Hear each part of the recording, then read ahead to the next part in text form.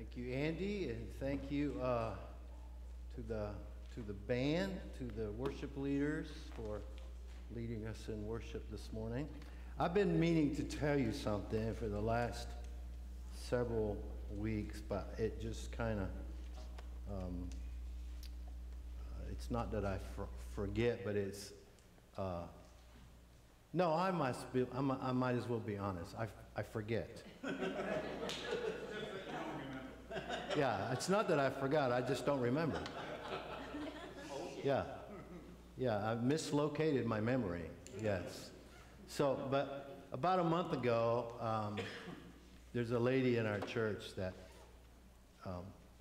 out of compassion and love for our family, decided that she was going to make me some fresh sushi. And she brought it that morning, and it was very delicious, to the point where I think that if she did a DNA test, that there would be Japanese in her DNA. But I want to say thanks to the Lord for leeway, for making that sushi for me. I was so blessed by it, and it's really a representation of the love that this church has shown both to myself and to Donna. I just really want to acknowledge that and say thank you to Leeway, and thanks to all of you for the love that you share. So this morning, it's St. Patrick's Day, so happy St. Patrick's Day. Donna reminded me this morning that I am half Irish. And so she said, do you have anything green? I've said, well, if I do, I wouldn't know it because I'm colorblind. So I have this app on my phone. And phones are great when they work, right? So this smartphone, since I'm a dummy when it comes to color, I have this app where you could just scan any color and it tells you. And lo and behold, there's some green. I understand there's some green in this tie. So that's why I wore it.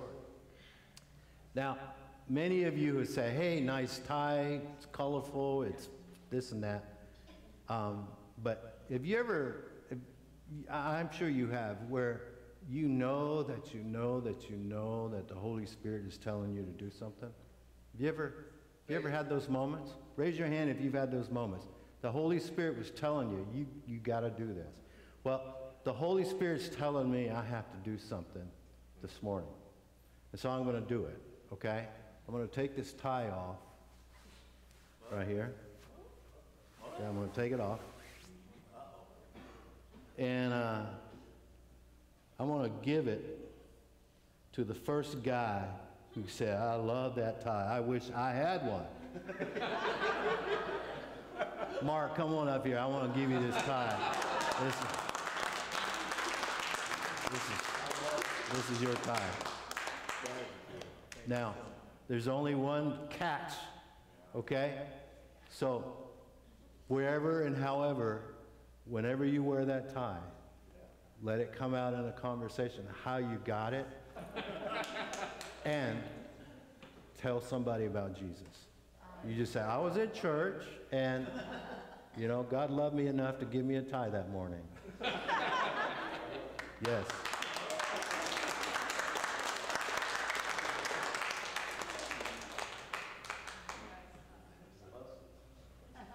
Now, don't everybody run out and buy me a tie for Father's Day or my birthday, because I have plenty of ties, okay?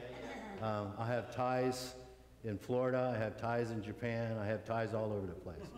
That was a joke, you know what I mean? Ties, like connections, okay. Yeah, oh, man, that went over like a lead balloon. Okay, so a couple of announcements here. First is that next Sunday is church cleanup for the English ministry, so I want to make sure that you are aware of that. Next Sunday is also Palm Sunday, okay? So we get to clean the church, palm fresh smell, on Palm Sunday, okay? So I pray that you will participate in that next week. Of course, we want to remind you about the parking lot that I announced last week. There's, if you're not sure where the compact spaces and where the big spaces are, there's a map out there. Somebody actually produced a map, and it's in the lobby on the information desk out there. So if you want to know where you can park your car, okay? Sherry, your car is so small, you can park, yeah, you can drive it, and drive it right inside, yes. Yes, it could be like a drive-in church, you know? So just be aware of that. And then also, what was the other one that's up there? Do we have? Oh, yes, Good Friday. So this year is bilingual. For the past years, it's been in Mandarin only, but this year it's bilingual. And we want to make it available to the whole church. And so the English ministry is obviously invited. And it's just a wonderful time to reflect on the suffering of the Lord and to remember his sacrifice. And so let me encourage you and invite you to be a part of that. I'll be bringing a short message about the cross, and so we look forward to seeing everybody there. All right, let's dig into our passage today. If you have your Bibles open to Acts chapter 5, verse 12. The real reason I gave the tie away is because when you wear a tie, you're supposed to button your coat. Did you know that? Yeah. When you wear a tie, you're supposed to button your coat. Well, it's a little tight around the midriff.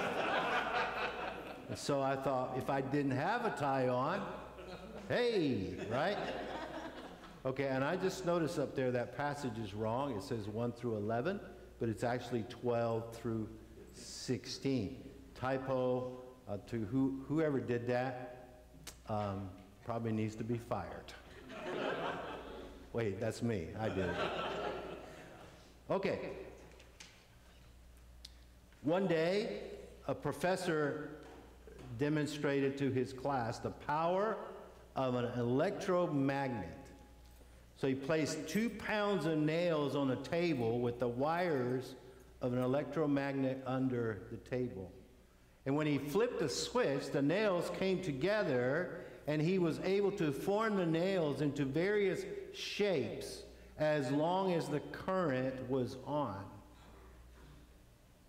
But when the current was cut off, the nails fell back into the pile.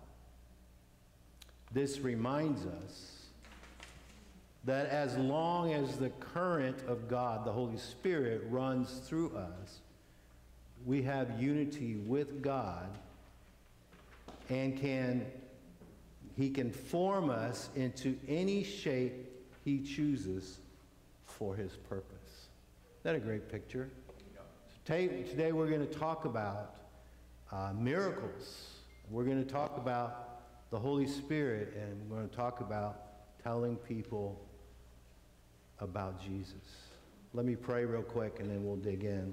Father, I just pray in the next few minutes that you will remove my own self, and that you would speak through me and proclaim the good news of Jesus, and that our people will be not just inspired but challenged to live a life the way you want us to. Challenge us, Lord, and give us courage to step out in faith and live the life that you've called us to. In Jesus' name we pray. Amen. Amen.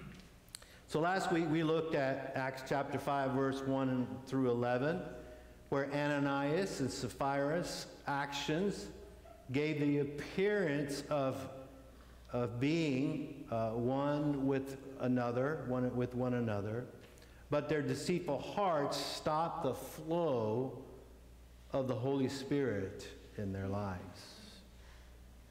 You can't be in one accord with one another without engaging your heart. Their hearts were wicked. Does that mean that the Holy Spirit is less powerful than the forces of sin? Not at all. But it does mean that the Holy Spirit will not share residency with any other spirit. He will not compromise. That's how much God respects man's free will. As I said last week, 2 people dropping dead in the middle of church service could have been catastrophic for the church.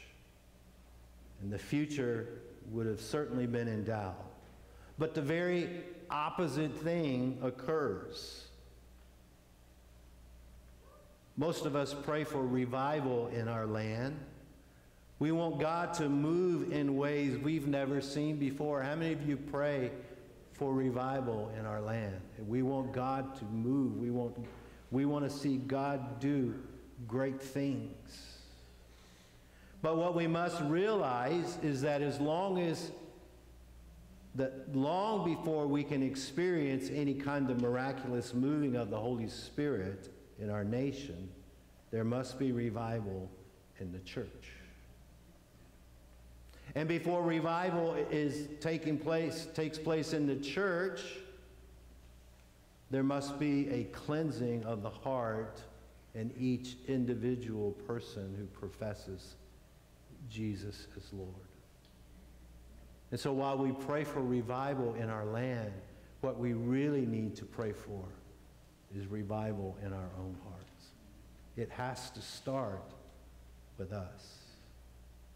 Ananias and Sapphira rejected the opportunity to repent and reconnect with the Holy Spirit, and therefore had to be separated from the unified church. So, the church flourished. And then we come to Acts chapter 5, verse 12. It says, "Now many signs and wonders were regularly done among the people by the hands of the apostles, and they were all together in Solomon's portico." Some of your translations may say they were all in one accord. Some will say that this is the first time that Hondas are mentioned in the Bible, because they were in one accord. Brunch, yes. So when you read that, you think, first of all, what are signs and wonders? Because I think we need to make sure that we have a biblical understanding of what signs and what wonders are, what they mean. Signs, by definition, are miracles. But they are not just mere miracles. They are miracles to corroborate or authenticate something. In this case, and in all cases, to authenticate the absolute power and authority of the Lord Jesus Christ over everything. God gave to the people of that day very clear and precise signs to connect together his power with what the apostles were proclaiming. It went hand in hand. On the one hand, the apostles were saying, Jesus is Lord, and on the other hand, God was proving or providing proof of their statement. Wonders here, it's miraculous wonder. It's done to elicit a reaction from onlookers. It's an extraordinary event with its supernatural effect left on all witnessing it. In plain language, in our language, it leaves those who witness to say, it's clearly not of this world. It's the things that can't be explained in human terms. It's the kind of thing that leaves man wondering, how did it happen? How is it possible? People ask why God doesn't show himself through signs and wonders today, like we read about in the book of Acts? Well, the short answer is he does. He does so where and when he needs to. If you ask missionaries in remote areas where Christianity is not widespread and there isn't a single Bible translation in their language, signs and wonders are a common occurrence. But here in the U.S. and other nations where Christianity is in abundance, God chooses mostly to make himself known through his followers, us. And when we are not available, he will use signs and wonders. That's not to say miracles don't exist in our midst. They do all the time. But we have to remember that the reason for miracles is not to make our lives better, but to proclaim Jesus is Lord. Amen.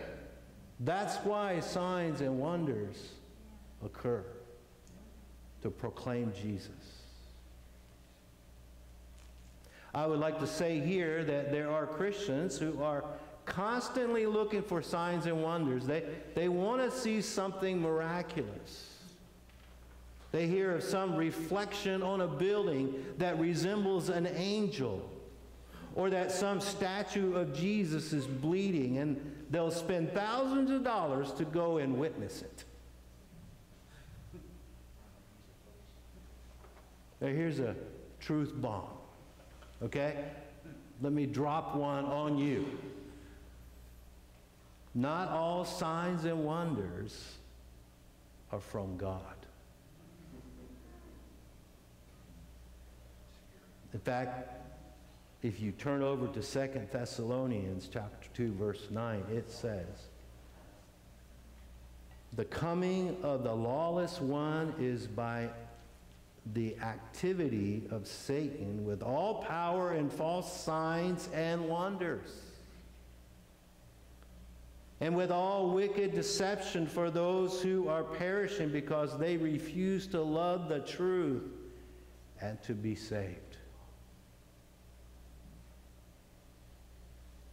You would be wise if you left here today and if all you remembered was that not all signs and wonders are from God. You would be ahead. Let that sink in for a bit.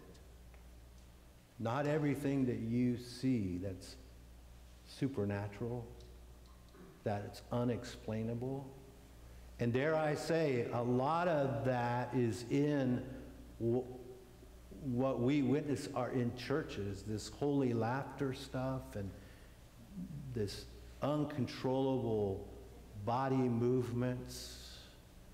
It's a spirit, all right, but it's not the Spirit of God. It's a sign, it's a wonder, but it is false, directly from Satan himself. Verse 13, "None of the rest dare join them, but the people held them in high esteem." Now this verse is kind of confusing, at least for me when I read it, when you first read it, because it seems to contradict other parts of the passage. Is it saying no one wanted to join them? No, it's not saying that, because it says, in fact, in the very next verse, that the numbers that were added were more than ever.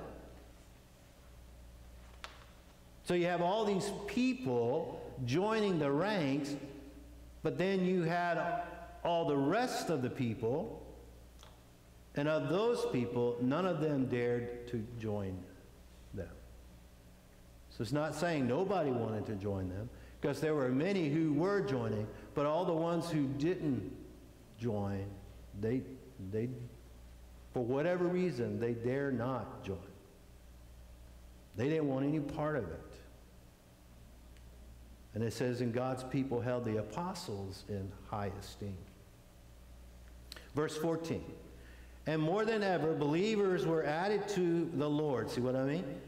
Multitudes of both men and women, so that they even carried out the sick into the streets and laid them on cots and mats, that as Peter came by, at least his shadow might fall on some of them.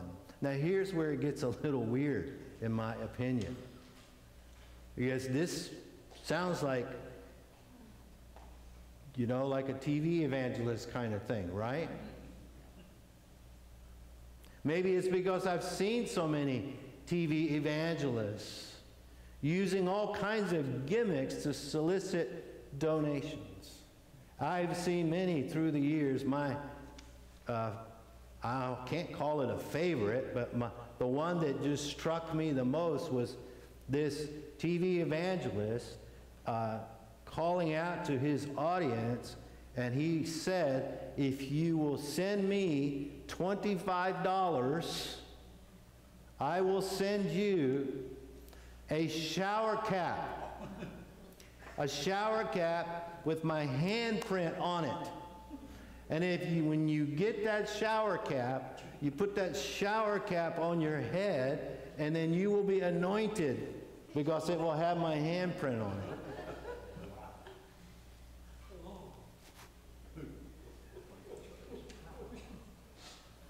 In today's culture, we have so-called prophets and prophetess laying their handkerchiefs on the sick because, you know, Paul did that in Acts. Or using their $30,000 suit jacket to create a vortex for people to encounter the rushing mighty wind as if somehow he is conjuring up the Holy Spirit. Some people rush to that kind of display because they are desperate to be part of something supernatural.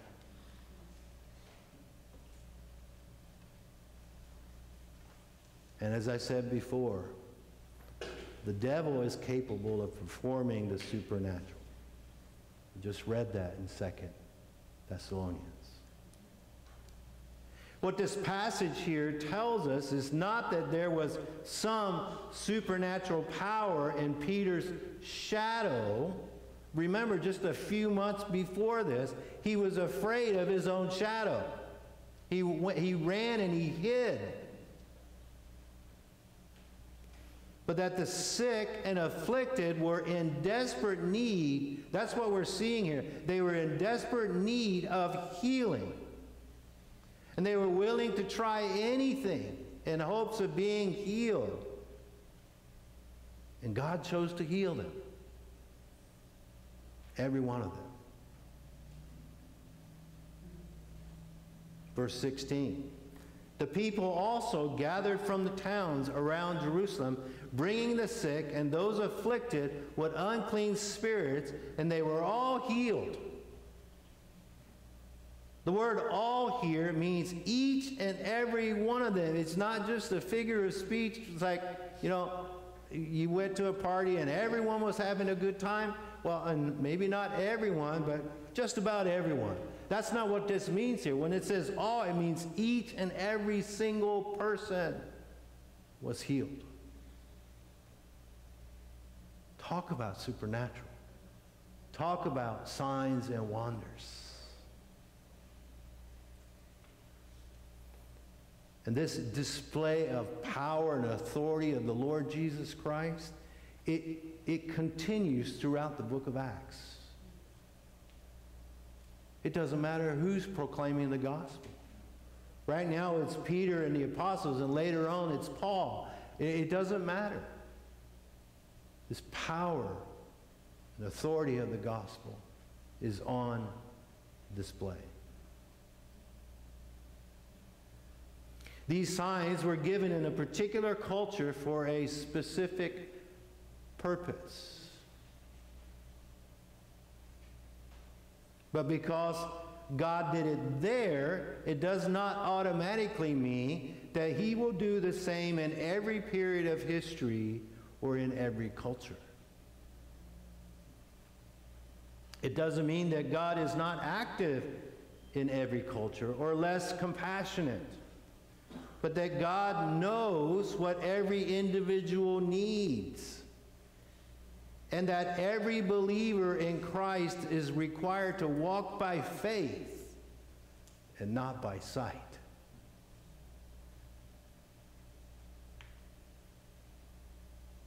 Miracles continue today, but the purpose of miracles remain the same today as it was during Peter's day. They were not for the comfort of God's people. They were for Christ to be lifted up and for the message of the gospel to be authenticated.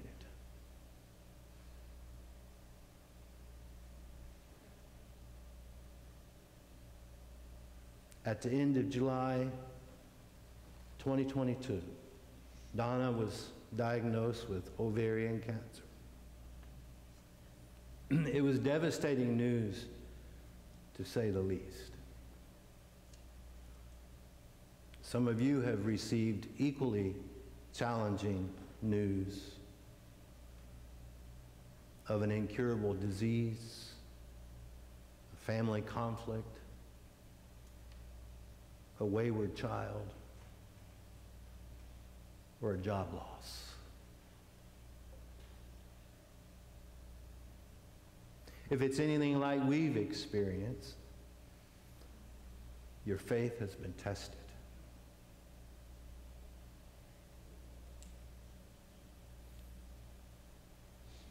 You pray for healing, you pray for restoration, you pray for reunion. And you know that God is fully capable of answering your prayers. And yet he remains silent. You begin to question why. You wonder if it's because of you, if it's because you're not doing something right. You wonder if God is punishing you. You can even begin to doubt God's existence. Because if he was real, why would he remain silent? Right?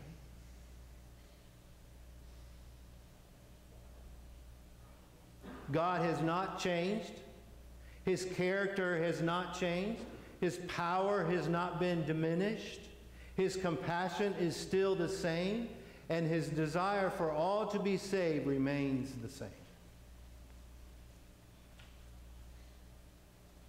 So why does God not heal cancer? Why does he allow his people to suffer?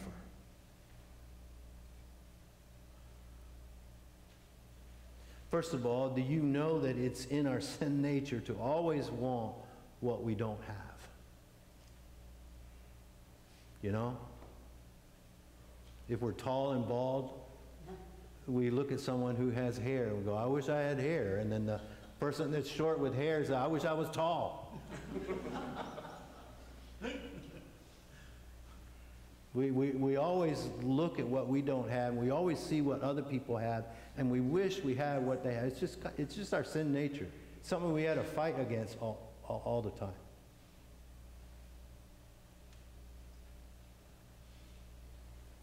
And so we look at the early church and we think, if only we could see God move in miraculous ways as they did, our lives would be so much more meaningful. Oh, to be able to go back and to live during those days and to walk with Jesus and to see all these miraculous signs and wonders. What a wonderful thing that would be.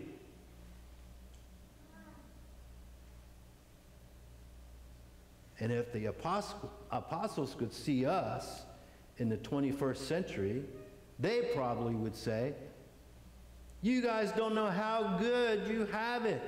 Amen. Look at all the Bibles you have. You have so many different translations. We didn't have any. And in languages you can read. Oh, and you can read. They couldn't even read, most of them.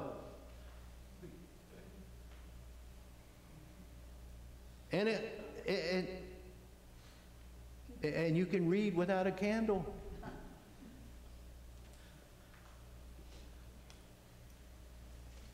And you can carry hundreds of books, hundreds of Christian books and commentaries. You can carry them wherever you go. Everywhere you go, you can carry them in that little device you call a smartphone. You don't know how good you have it.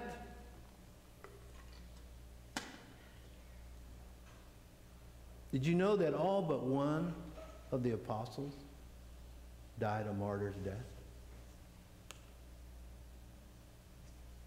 All but one. And he probably had to live as survivor's guilt. James was beheaded. Peter was crucified upside down. Some of them were run through with spears and arrows.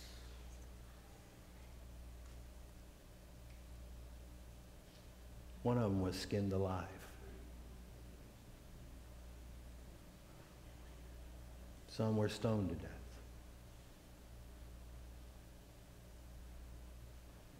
Only John died of natural causes, and that was only after they tried to kill him by boiling him to death. But miraculously, he escaped. But where was the miracle for the rest of them?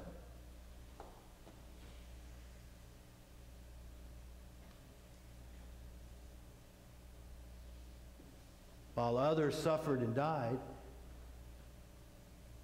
John suffered and lived.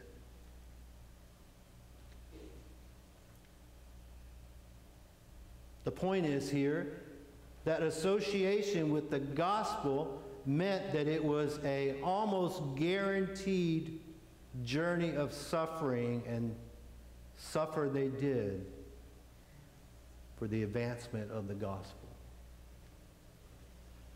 You know the problem with Christianity today? The problem with Christianity today is it's not really related to suffering, at least in the United States. We think somebody flipped us off on the highway on the 118 because we have a Christian bumper sticker, and we call that suffering.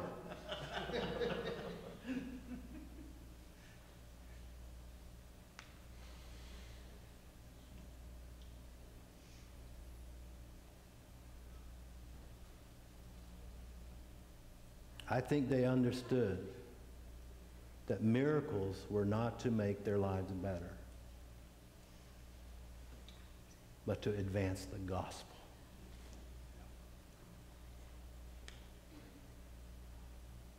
The reason I think that is because time after time, after God delivered them by some miracle, he delivered them from prison, delivered them from the midst where they were about to be stoned, and God delivered them. Then they went right back to doing that they were forbidden to do. For them, a miracle just bought them another day to tell people about Jesus.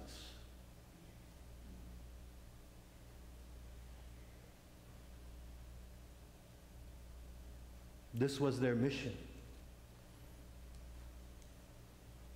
And it is our mission.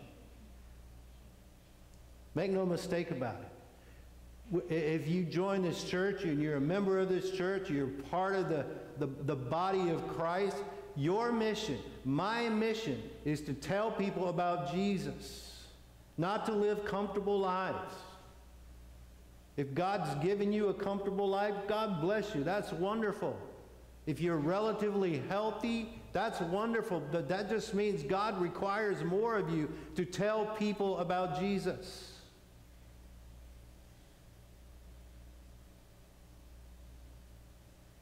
It doesn't matter if you are suffering to death or suffering to live. Tell people about Jesus.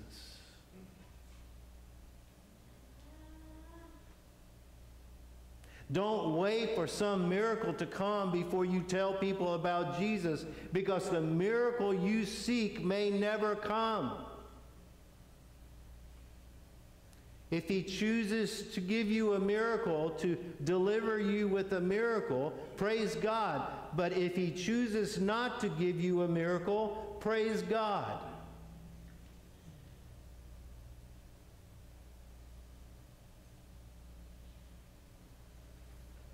On January 8th, 1956,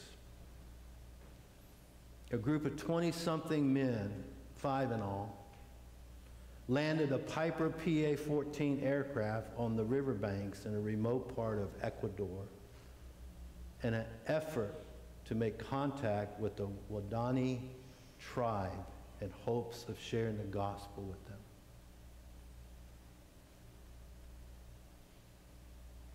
The friendly and curious tribesmen that they encountered that afternoon returned later that night and slaughtered all 5 missionaries.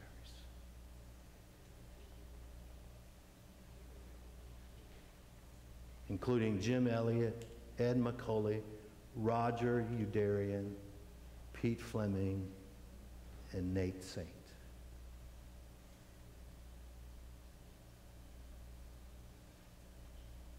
They needed a miracle that night. But God was silent.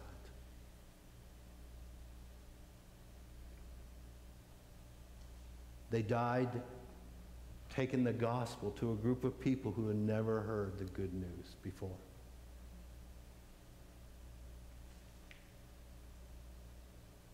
But the story doesn't end there.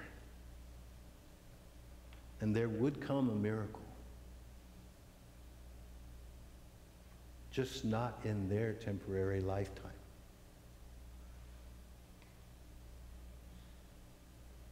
If you want to read more about it, or even there's a movie made about it, Jim Elliot's wife, Elizabeth Elliot, wrote a book, Through Gates of Splendor. I think it should be required reading for every Christian. Teenagers, go find that book and read it. There's a movie made, it's called The End of the Spear. You know, if you have a short attention span and you can't sit and read a 300-page book, then watch the movie.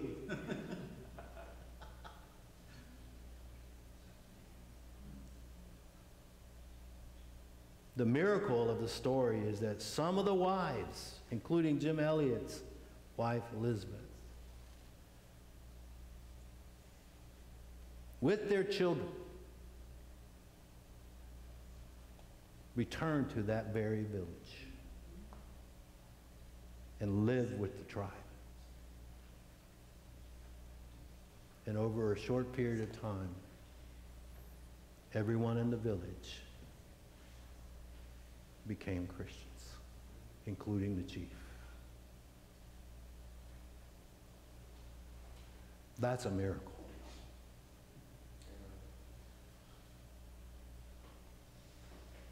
An entry later discovered in one of Jim's journals was a paraphrase of a quote by an English clergyman, Philip Henry. Jim's version goes like this: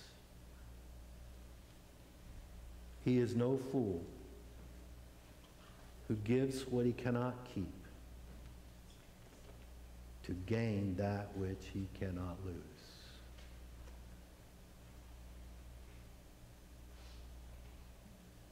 Jim knew that he could not keep this temporary life, that sooner or later it would come to an end.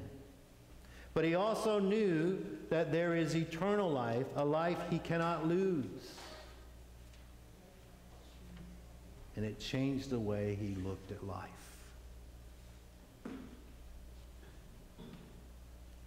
It changed the way he lived.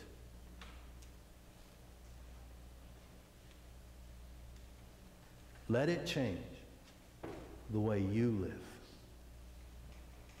miracle or not. Let's pray.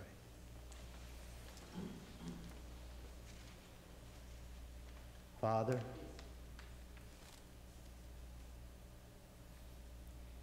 we humbly come before you and we open our hearts to you. Lord, we want to receive what you have for us, what you want to teach us, how you want us to live. Lord, forgive us for doubting you. Forgive us, Lord, for even maybe being angry at you because you have not provided a miracle. You have not answered our prayer.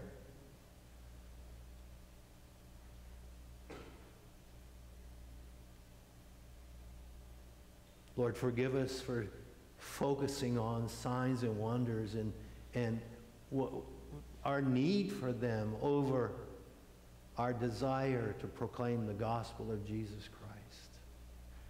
Lord, from this day forward, let us be a people who will be faithful in proclaiming the gospel of Jesus, proclaiming that Jesus is Lord. Lord, some of us, we have used excuses for a long time, that we don't know what to say, or we don't know anybody, or we don't have any knowledge. And Lord, we have used so many excuses. We haven't had opportunities.